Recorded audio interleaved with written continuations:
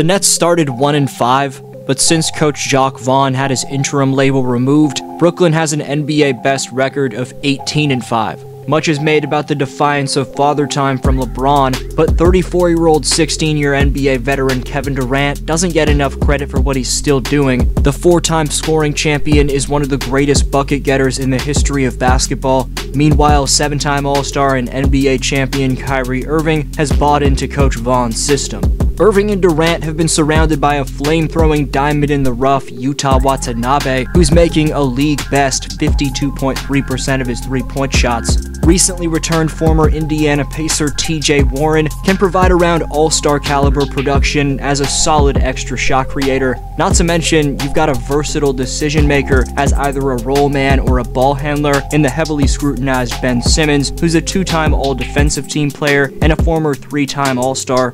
The underrated rim protection from Durant to go along with Nicholas Claxton's rangy backside defense are fueling the Nets to an NBA most by far, 6.8 block shots per game. It's not just the breakout Japanese sensation Yuta Watanabe. Seth Curry and the underrated offseason pickup Royce O'Neal give this Nets team a flurry of floor spacing around two of the best off-the-dribble shot creators ever. Having extended their win streak to double digits as of this recording, the Brooklyn Nets are frightening. What's different with this Nets team in comparison to last year's tragic first-round L to Boston, where they were swept? I'm about to break down exactly that. Before that, just 13.1% of you watching are subscribed, so please subscribe if you haven't already, and leave a thumbs up for the YouTube algorithm. So, with Ben Simmons, TJ Warren, and Joe Harris all injured in the first round of last year's playoffs, Patty Mills, Seth Curry, and now member of the Denver Nuggets, Bruce Brown, had to take on more playmaking and shooting responsibility. Mills, Curry, and Brown were all extremely efficient from deep range in that Boston series, but the length of Tatum and Brown, plus the depth of the Celtics overall, was ultimately too much. Kevin Durant had a really rough series, which speaks to that Celtic defensive firepower on the wing. Styles make fights in the NBA, but even though Boston swept them, I don't think the Celtics are the worst matchup for Brooklyn.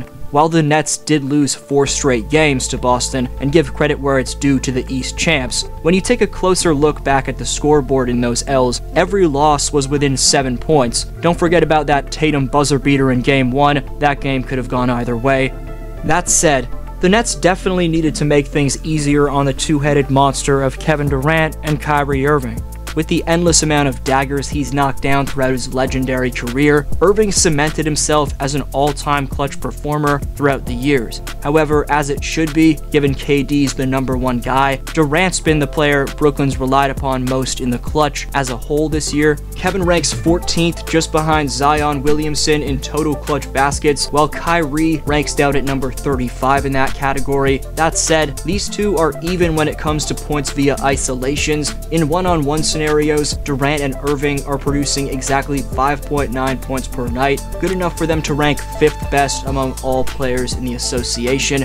Over the Nets' current winning streak, the Nets duo is combining to average 59.7 points, 13.8 rebounds, and 10.7 assists per game. It's the mind-boggling efficiency in which these two are producing at. Both Irving and Durant are making at least 51.8% of their shots from the field, 43.2% of their shots from three-point range, and 94.4% of their foul shots. That's joining the 50-40-90 club and then some. Just legendarily ridiculous type output from two creators who can get it done under the heaviest of pressure when isolated. Come the postseason in the fast-paced modern NBA, you don't want to have too much ISO, but that said, having players who can break down the core of opposing defenses simply by manufacturing something with their ability to signature size up and go to work off the bounce, then hit high degree of difficulty looks on the move, is something that's more of a necessity than ever before when it comes to winning basketball in the playoffs. When the defensive pressure intensifies over the course of a 7-game series where opposing coaches are scouting the living hell out of each other, Kevin and Kyrie's ability to get opportunities for themselves at the back end of a shot clock, or just when the first or second play set on any given possession doesn't work out, will have a make-or-break impact come 2023's postseason for this Brooklyn squad. The film we're about to look at features Durant and Irving both scoring 32 points in a victory against the best defensive team in basketball, the Cleveland Cavaliers. Ben Simmons was a game-high plus 21 in this one, and as he backs down Mobley, Allen doubles, and after this pin down from Claxton on Lamar Stevens, Ben whips a one-handed bullet, and Durant confidently catches and pivots into the spot up. Nets run that same action, this time with Irving from the post instead of Simmons, and Simmons slipping the screen instead of setting it like Claxton just did. Irving faces up on Garland, elusively jabs softly once to his left, then double jab steps twice to his right, getting Garland to lean back the slightest bit as Uncle Drew shows young blood how it's done. Durant's going to whip out a double momentum cross and nearly knock himself over with Jarrett Allen glued to him, staying poised and on balance. Watch how Durant just collects himself though, gets into the lane with his offhand, hesies to skirt around Allen, and hop steps into the lane for an unstoppably patented drifting midi on the baseline, and he gets the shooter's bounce. 99 rated speed in the open court from Irving's going to out-hustle Donovan Mitchell right here, then he Euro steps through both Spida and Mobley before unselfishly dropping it off to Royce O'Neal. Speaking of Royce O'Neal, this time he's left alone off the inbounds, and a great hookup from KD allows him to lace the open deep range bomb. After a Durant airball, Nick Claxton's going to run down to knock away this outlet from Kevin Love, and watch the natural chemistry this Brooklyn system's flowing with right now as Watanabe no-looks it to TJ Warren. Warren reads the defense, allowing LeVert to fly by on a wild closeout, getting it back to Durant. Yesterday, Durant said that Luka looks like he's playing a video game. This turnaround and triple threat move in the post resembles my career mode on rookie difficulty. Another simple weak side post up in this perfectly flowing Jacques Vaughn orchestrated system. This time sees Durant make a great passing read to find Claxton with a short bullet. Big body old school finish around the beastly Allen by Clax.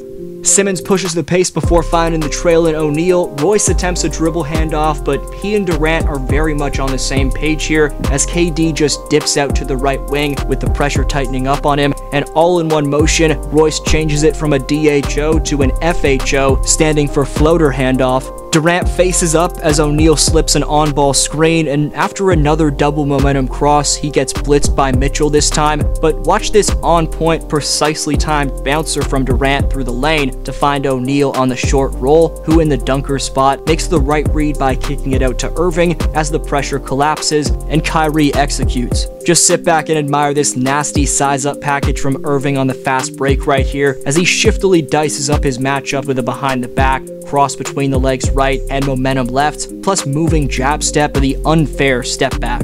The swift handle and shooting balance off the dribble right there is just once in a lifetime, rareness in which defines what Durant and Kyrie are doing as a 1-2 punch on a nightly basis.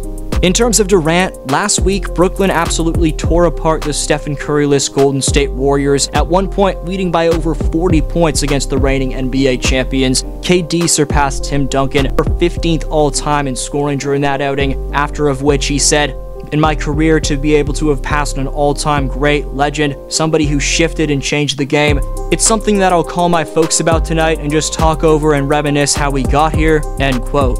Inspirationally humble mentality for a player that's accomplished all that Durant has, and something people don't give Kevin enough credit for is for his move from Golden State to Brooklyn, which signified that he wants to prove that he can win a championship without Stephen Curry and the Warriors system. The initial move to Golden State definitely broke the league. However, the move from the Bay to the Bronx conversely created a ton of intrigue, which fans pretty much ignored and just continued to bash KD about joining the Warriors. While there was a ton of drama with Draymond towards the end, it's not like Durant's super team in Golden State failed at all. He delivered 3 conference championships and 2 NBA titles, and who knows what would have went down if he didn't rupture his right Achilles tendon in the 2019 finals, as much as that hurts me to say as a Raptor fan. If KD doesn't get hurt in that series, he could easily be a 3-time champion right now. Question is, why or why not can Durant win a chip as the clear-cut #1? Best answer down below in the comments, guess next video shoutout, and the top 5 commenters by March 21st earn free merchandise of their choosing. Today's shoutout goes to Joshua Rosen, who says, "I think think what we're witnessing from Luka is unreal in today's basketball. There have been plenty of times where someone records 60 points or more, but how many of them while also dropping 10 dimes? James Harden's the only other player in NBA history to record a 60-point triple-double back in 2018.